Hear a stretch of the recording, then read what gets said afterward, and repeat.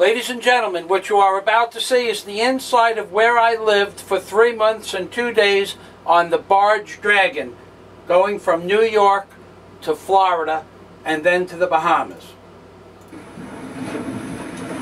There's my sleeping bag that got wet in the rain today. These are all wet clothes because I left this window, that window right there, with the lighthouses on it, open while I was looking for land, which I never did find. Genius. And I got everything wet. And this is it, folks. This is it.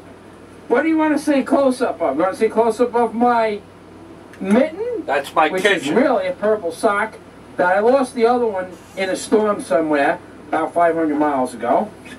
Or do you want to see what's going to be for dinner? Dinner? Here is dinner. Believe it or not, that's dinner. You want to see?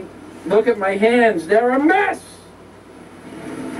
I've had oil and grease on my hands for the last 30 days almost, and I've had it with the oil and grease part. The flashlight, no more juice. Batteries are dead. All 4 sets of other batteries are dead. My water glass with my iced tea, gone. Must have fell down from a wave. Got all my gloves and everything wet. Yep. This is my peanuts. This is all I got left of peanuts. This is peanuts compared to what I started with. Here's my fresh water supply. That's it. After that, we drink fresh water out of this thing. Right there.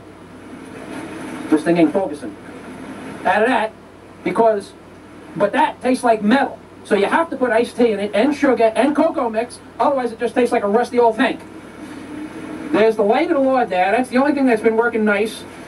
I don't know, it's 5 days now and it's still full of fuel. I think it's being refueled subconsciously by something else. And that's it. This is my emergency gear right there. I hope, if I get into that, that means that I have had it, and I'm swimming for shore. Those gloves there, those are the wet gloves. We throw the wet gloves on the floor. Wet gloves, gloves full of fuel, until we could do wash. Today would be a good day to do wash. It's raining out. Now the sun's coming out. I don't think it knows what it wants to do either. Well, I will leave you now. You've now had 12 minutes of refueling, which is more than enough.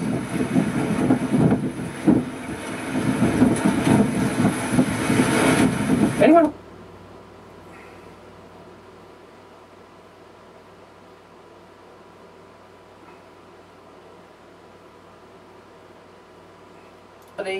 Is less than 200 feet. Now I am here once again today, December 29th, probably going to be here till after New Year's the way things look, waiting for the weather to clear. All I can say is the weather in Virginia and North Carolina sucks. For 10 days now, except for 3 hours, 2 afternoons ago, it has been raining, foggy, or so cloudy you couldn't see 500 feet. I can't believe this.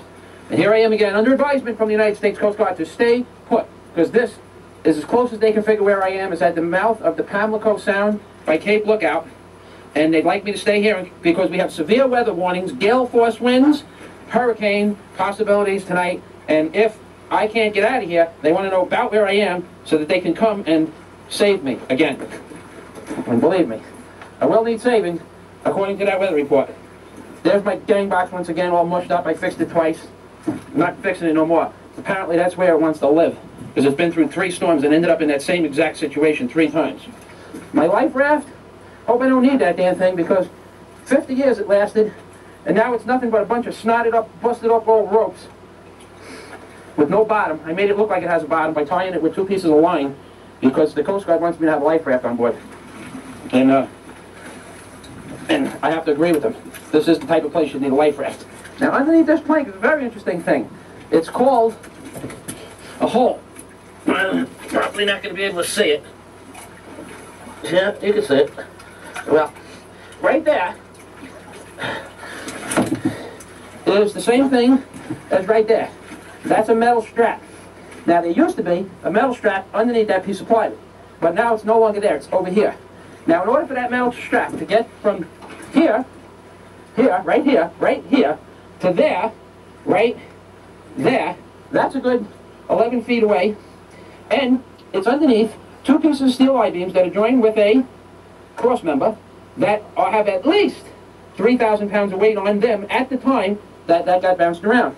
Now that metal strap broke out from underneath there, and then that piece of steel with all the weight on it of the bucket and lumber and poles that I had on the barge that disappeared in the storm, and part of the weight of the welder from the being tied down. That big I-beam, this I-beam right here, boom, right there, that connected to that with that cross member there, bounced up and down on the deck enough to get that piece of strap underneath there, and it bounced right underneath there. So that means it had to bounce at least 12.5 inches high from wave power, my friends. That's the kind of stuff that I was out in, and that's what's coming tomorrow morning.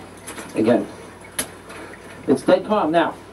I think it's dead calm before the storm. Now, each one of these lines from the last storm had something attached to it.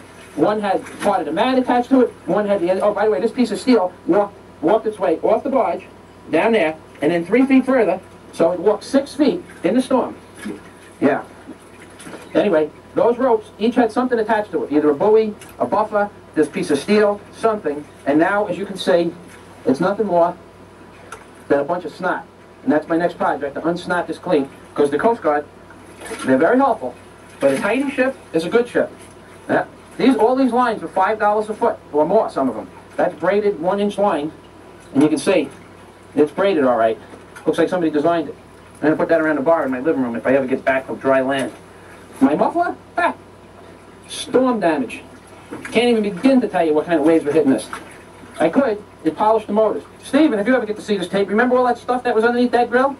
Well, it is all gone. You know how come it's all gone? Because waves washed over the back of the barge and hit here and knocked it all out.